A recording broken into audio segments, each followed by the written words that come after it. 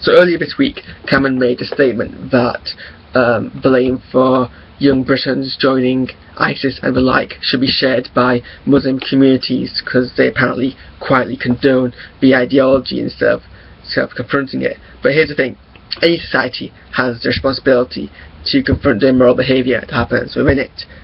But there's a small nuanceful difference between responsibility and obligation, because if you imply that the Muslim community is obliged to confront this, then you're implying blame, and you're implying blame on an entire group of people based on the actions of a few who frankly do nothing to represent us.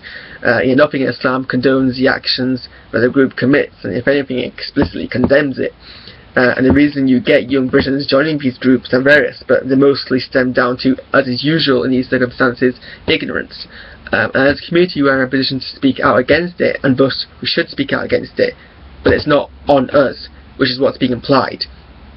And people forget the reasons that we have these organisations existing in the first place are multifaceted, but they come down to, in at least part, being started by Western intervention and political tensions. But when you try to imply, however subtly, that it's just a bunch of crazy Muslimic people, then you localise the problem into just one area and dump it all on a group of people who have nothing to do with it, and you ignore all the other contributing factors towards the tensions and the problems that are existing in the world. Muslims are as much a victim of these actions as anyone else. It's our image that's being dumped on, and the things that are happening only serve to increase xenophobia and prejudice against people who are Muslims and people who are from an Arabic ethnicity.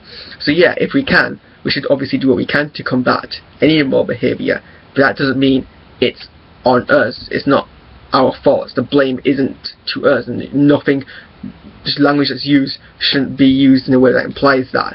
And that's what's being implied by Cameron's speech, and that's what the issue is here.